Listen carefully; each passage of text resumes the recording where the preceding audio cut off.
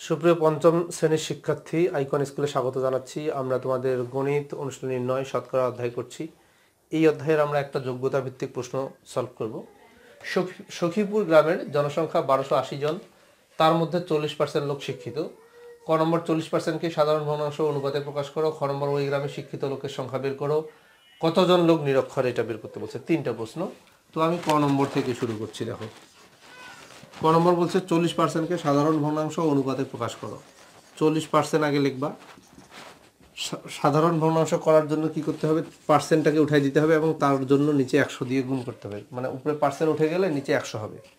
এখন এটা কাটাকাটি করতে হবে। 0 0 কাটা, 2 দুগুণা 4, 5 দুগুণা 10, উপরে 2 নিচে 5। দেখো সাধারণ ভগ্নাংশ হয়ে গেল। এখন এটাকে আবার অনুপাতে প্রকাশ করতে বলছে। অনুপাত প্রকাশ করা খুব সহজ।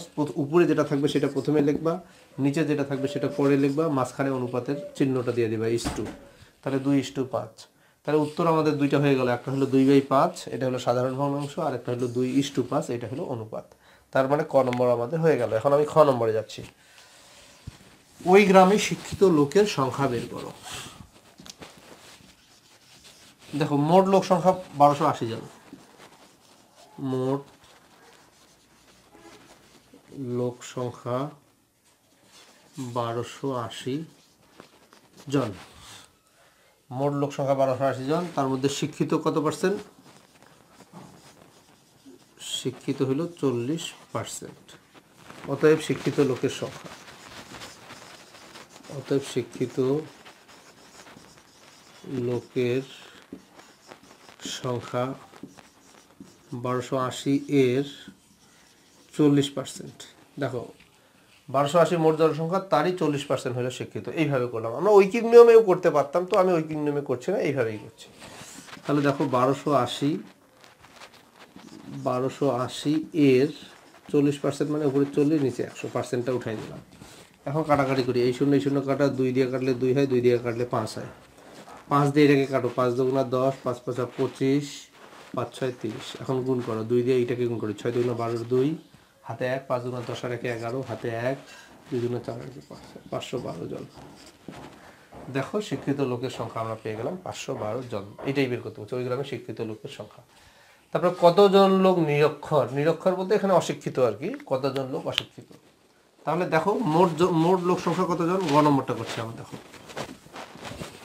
গ নম্বরে এই জিনিসটা কিন্তু লিখবা যে মোট লোক সংখ্যা হলো 1280 জন। তার মধ্যে শিক্ষিত আমরা কতজন পাইলাম?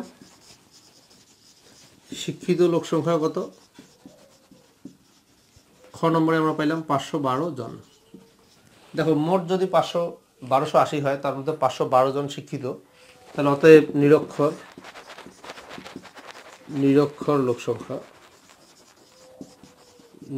লোক সংখ্যা হবে, মোট জনসংখ্যা থেকে শিক্ষিতটা বিয়োগ হবে।